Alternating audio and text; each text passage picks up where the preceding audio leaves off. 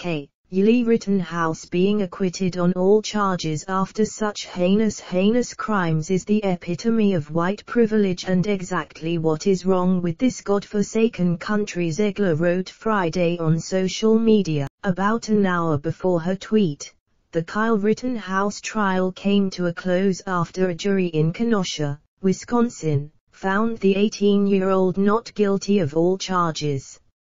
As the news Rittenhouse's innocence was announced, leftists across social media had a collective meltdown.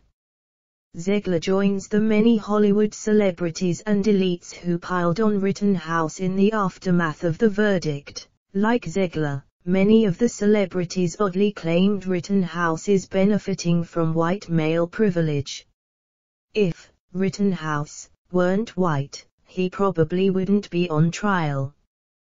Because he'd be dead, proclaimed ABC's designated survivor writer Pat Cunnane, also focused on Rittenhouse's skin color.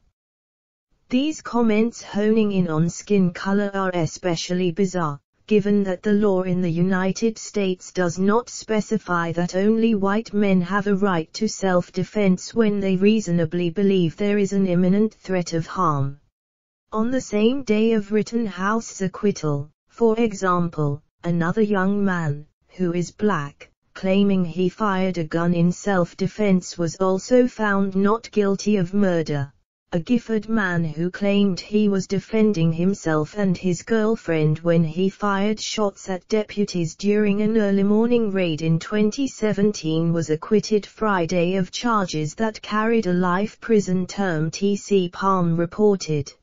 A jury found Andrew A.J. Coffey IV, 27, not guilty of second-degree felony murder, 3 counts of attempted first-degree murder of a law enforcement officer by discharging a firearm and 1 count of shooting or throwing a deadly missile, the report added.